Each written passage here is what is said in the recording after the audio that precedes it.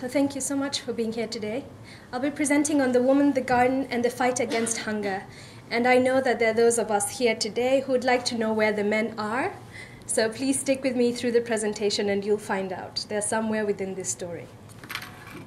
So the study that I undertook was of food intake patterns and contextual factors related to household food security in Murinda, Gasaba, and Rangi villages of Nyanza Lac in Burundi. And in the process, I led a team in implementing the keyhole garden. And today, I present lessons that I believe will serve to inform nutrition-sensitive agricultural intervention, planning, and execution. Before we answer a lot of these questions, we have to talk about global food security, where realizing global food security alongside environmental sustainability has been described as the greatest challenge faced by mankind in the 21st century. So the word greatest really has such an enormous presence that it cannot really be ignored. And what is food security? According to the World Food Summit of 1996, food security is defined when all people at all times have access to sufficient, safe, nutritious foods to maintain a healthy and active life. And it is built on three pillars of food availability, which is a question of quantity and quality and consistency. Food access, a question of resource availability to obtain appropriate foods for nutritious diet. And food use, which is that of knowledge based on basic nutrition, care, water, and sanitation. Now, this is often the face of hunger that is related to food insecurity. The story behind this image is that of 80-year-old Sudanese refugee Agedi Jamush Tunguris from Mugum village in Bao County. She reclines on her bed in a makeshift shelter in Yusuf Batil refugee camp while some of the elderly were left behind to fend for themselves in war. Agedi arrives safely in South Sudan. However, she is malnourished, recovering from diarrhea, and repeats over and over to her family how much she wants to eat, even a small piece of meat. UNHCR Community Service Associates saw to it that Agedi, who was too weak to go for herself, to fend for herself, received food that came from the World Food Programme Feeding Initiative. This photo was taken by B. Sokol of UNHCR.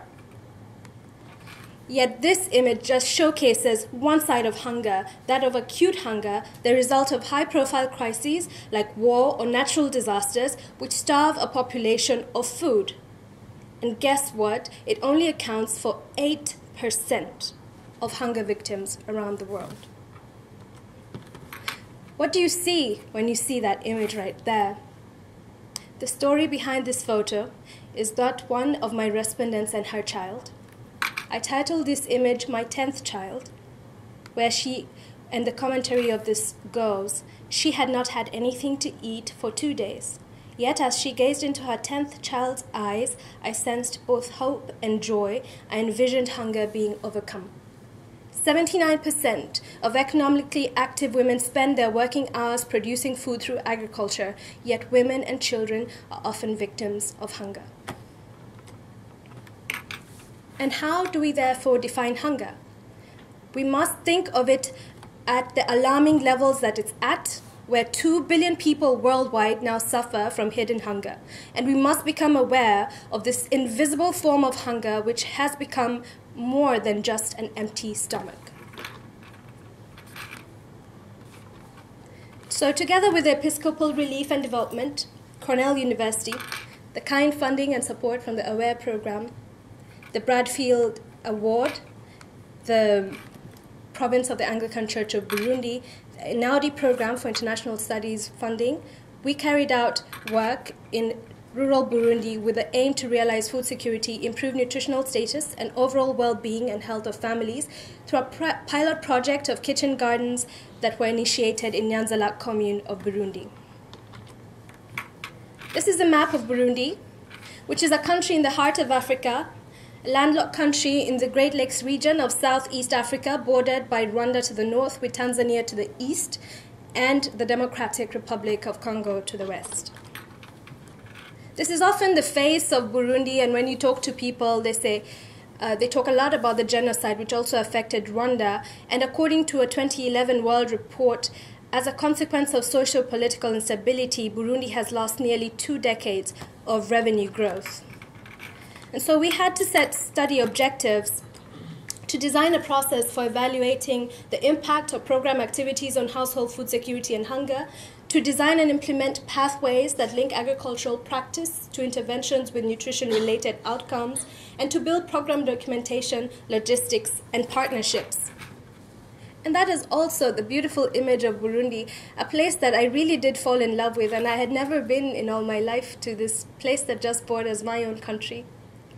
And this is where we worked in the beautiful hills of Murinda, Gasaba, and Rangi villages of Nyanza Lac. For our study, we had a purposive sampling strategy where we surveyed a sample size of 117 respondents, 39.9% of whom were from Murinda, 29.9% in Rangi, and 30.8% from Gasaba. Our primary research focused on the household hunger score with the aim of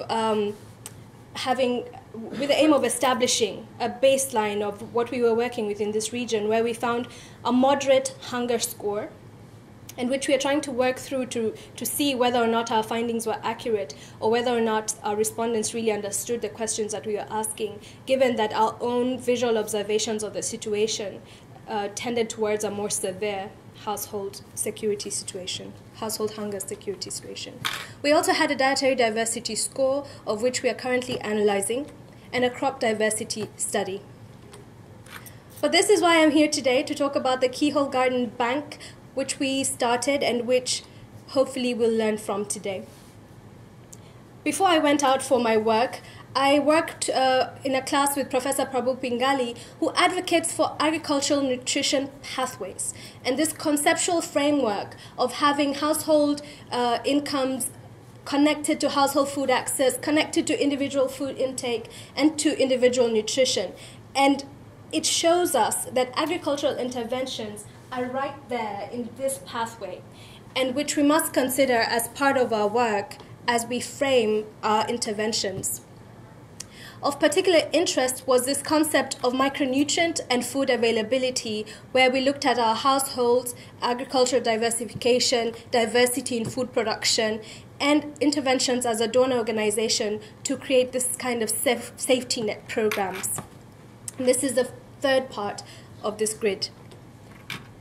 This is what the garden looks like in picture form. And you look at it's a very American, like, you know, you're thinking, oh, where did the metal stuff come from, or where did the cardboard come from in somewhere like Burundi? But this is because it was developed by a professor in America, Dr. David Tolman, who's been working on this research in Texas, in some of the hottest climates in America, and has been very successful in growing vegetables around the year because of what she describes as a self-watering, self-fertilizing gardening system that utilizes limited space and uses water quite efficiently. This is the vision of the garden that we had for Burundi, and this is what is existing in Lesotho. They have been very successful in working with this concept in the northern part where it's extremely cold, close to Ithaca-like weather conditions. And that's how it looks from the top. And when I saw this, I thought, this should work. This must work. Now, that was my first mistake. This must work. And I should not have thought this way. Anyway, we did set up this work in the places where you see the pink stars. And we had a GPS mapping exercise. And you see all the areas where we set up the gardens in that locality. This was our team. And our group was made up of 10 women per group. And we had a structure of a savings group. And this is why we call it the garden bank. And I'll explain more what this meant for the women and for us. A day in our work day looked like that. a very simple life, very fulfilling days. I do miss the women a lot, but it was more than just construction. It was conversation, it was interaction, it was questions that came through to me, and which we were able to now think about the process critically, looking at the difficulties that we encountered along the way, from just the rigorous and very intense process of construction. I would sleep like a log after every one of these constructions, and I could only imagine what these women were going through, having to feed families, having to go back to the farm, having to do all manner of things. All I had to do was just show up there and go back to my room and sleep. This was what a construction looked like. And one of the biggest challenges with this was the soil quality and the water availability. We had to fill that up with topsoil that wasn't really in existence. And that we had to have an aerated soil structure. We had to have organic waste that we did not necessarily have much of, because we were working in a predominantly returnee area, which is Burundians who were once refugees in Tanzania, and so they didn't have that much land or that much productive land. This is how it looks from the top, and you see the central basket where we got as much organic waste as we possibly could. And this was what our sowing exercise looked like, where we did encounter challenges with sequencing the crops. Whether or not even we should have sequenced them was one of the questions, because now reading up on home gardens and the diversity that home gardens require to thrive, we questioned our move to sequence these crops.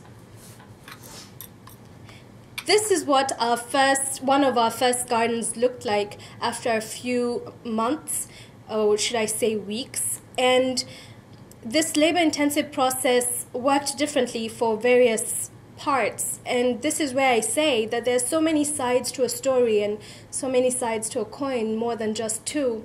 The gardens were built, and the people were very positive about them, and there were positive signs, and them saying that they wanted to exchange this kind of knowledge with other villages.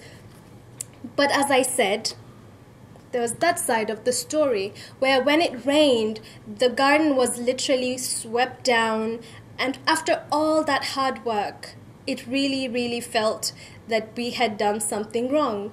And then some more failure came when we realized that some gardens were empty when we had actually given seed and we'd given inputs and implements, and really our sweat and blood went into it as that group of women.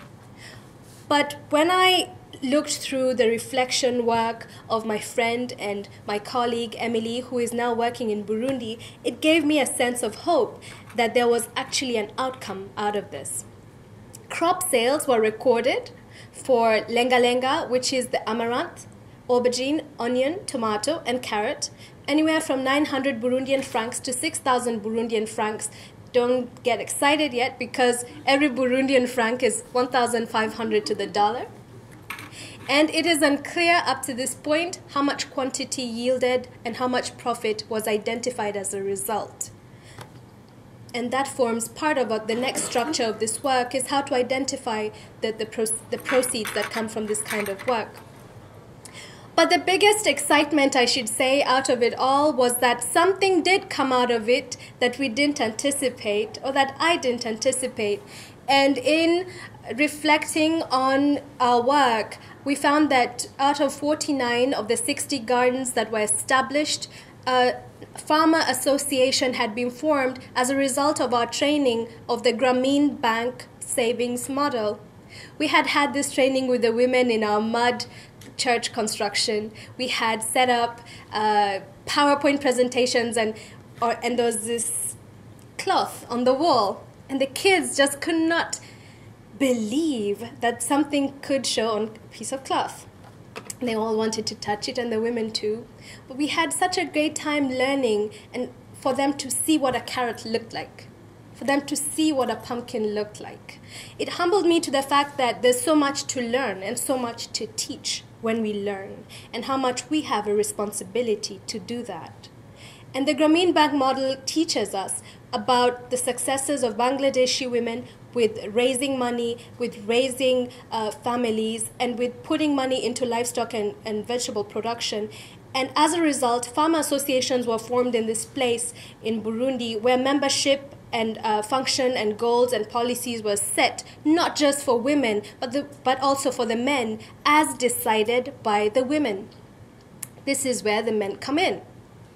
And this is where, again, we have concerns and optimism about the goals of nutrition in this project, whether or not it will be seen as a means of revenue or whether it will be seen for what it was intended, and that is as a nutrition function.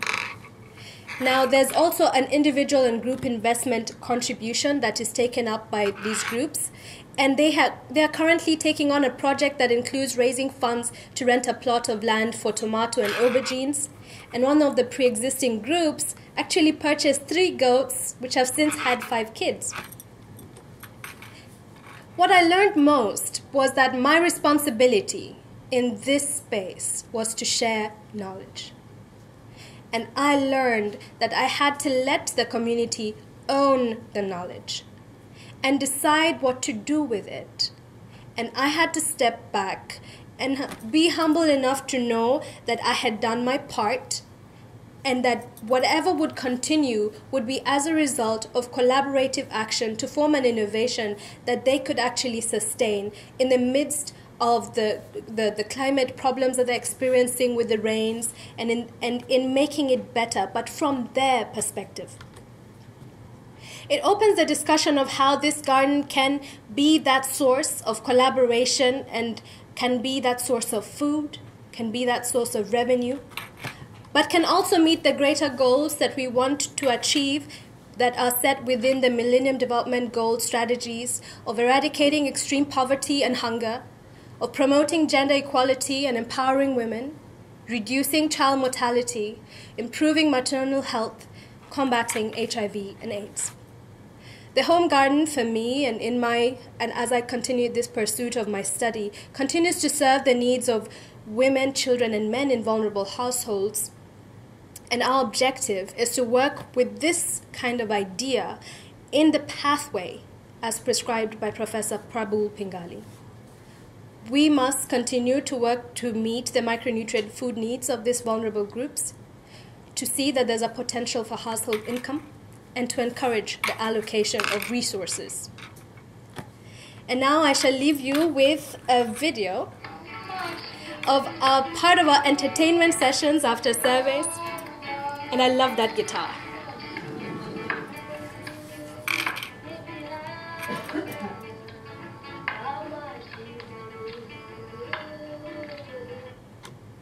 Thank you very much.